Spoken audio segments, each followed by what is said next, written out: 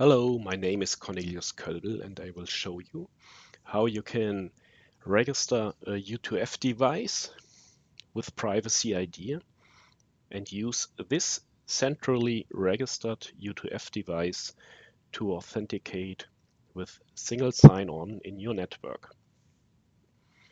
I've prepared two machines. This is the privacyIDEA machine.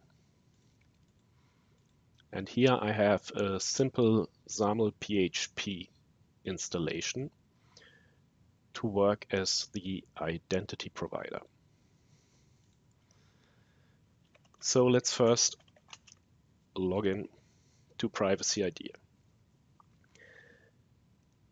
I need to set up two things. I need to configure a policy, an authentication policy, and define the U2F facets. Here I enter the host names as trusted U2F facets, and then I need to configure the U2F tokens. Here I have to configure the app ID of the U2F tokens.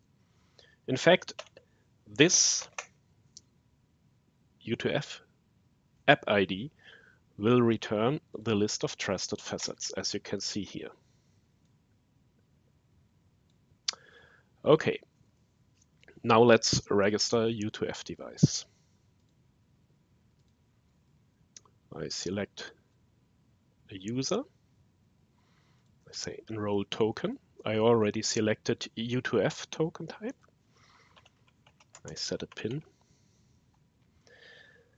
And when I hit enroll token, the connected token down here will start to blink so that it can be registered. I push the button and the token is registered. Now the user can use this token to authenticate against privacyIDEA, to authenticate against the web UI, as we saw in another video, but he can also use the token to authenticate to the machines defined in the list of trusted facets. So he's now going to the identity provider and we are simulating an authentication. I'm entering the username. I'm entering the first factor, the knowledge, my secret PIN. I hit login. And I'm asked for the second factor, which in fact is the U2F device. So I push the button and I am authenticated.